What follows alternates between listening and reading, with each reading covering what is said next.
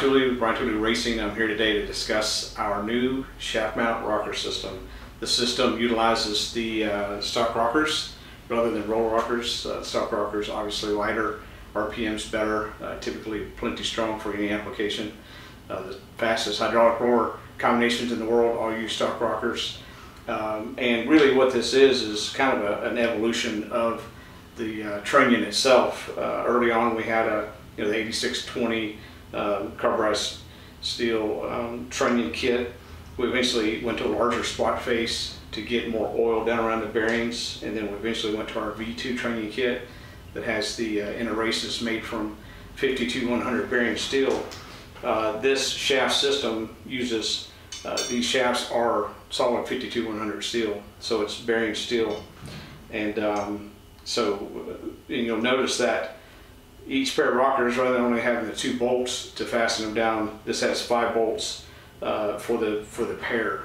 I have with me today Caleb Wisher, who's the design engineer who came up with this, designed this. Caleb started doing consulting work with us in January 2017. He's been full-time with us in product development since June 2018, and I'll let you take it from there. All right. So obviously we have a spintron here, so we've done quite a bit of spintron testing, and we were seeing a lot of deflection issues, in particular with LS engines, that we were trying to track down. We had tried numerous different things with different valve train, different camshafts, different valve train tricks to try to calm down the deflection that we were seeing, but we weren't having much luck. So we ended up coming up with the idea for the shaft mount rocker system, because obviously we know that those work well in other applications.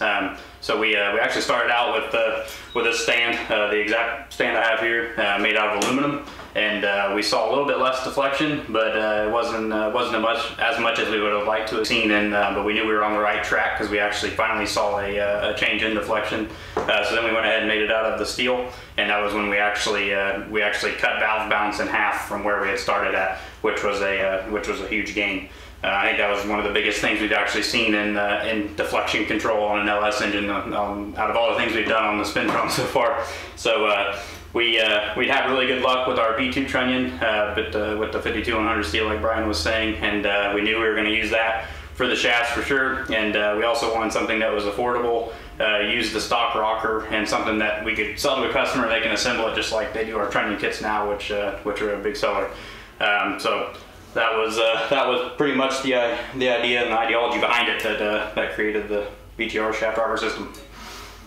And so what I'd like to say is this system complete the stands, all the shafts, the bearings, the fasteners, everything you need to just simply install your stock rockers on this kit is in the $300 range, which is a super bargain for what it is.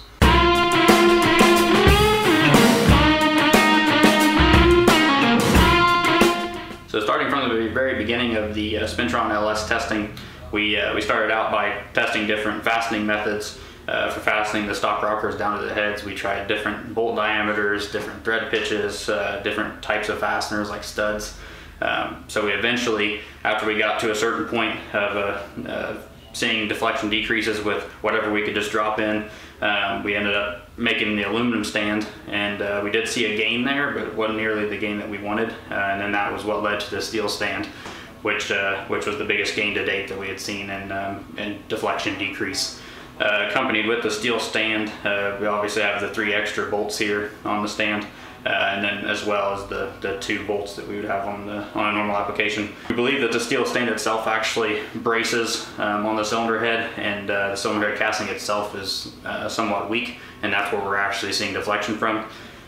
So also we have inside the rockers, we also have needle bearings instead of a bushing. That was a big requirement of mine, because I prefer having a bearing instead of a bushing. That's about the main benefits right there of this setup.